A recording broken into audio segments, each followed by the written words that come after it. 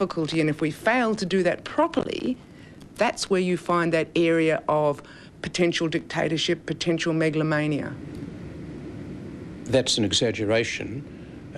It is to the interests of supporters of the monarchy to emphasise and exaggerate legal difficulties, particularly constitutional legal difficulties, with a view to making them appear to be so complex and complicated as to amount to a serious obstacle in the way of a transformation to a republic. But I don't think those difficulties exist in the way that the monarchists suggest that they do.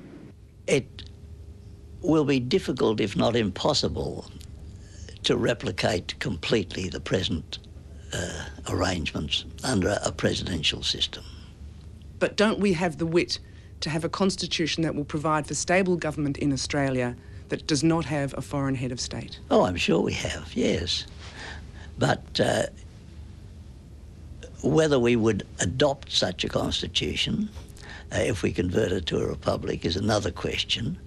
I don't think that the change from a monarchy to a minimalist version of a republic would mean much in terms of fundamental change to our constitutional structure. But I do think it would mean a great deal symbolically.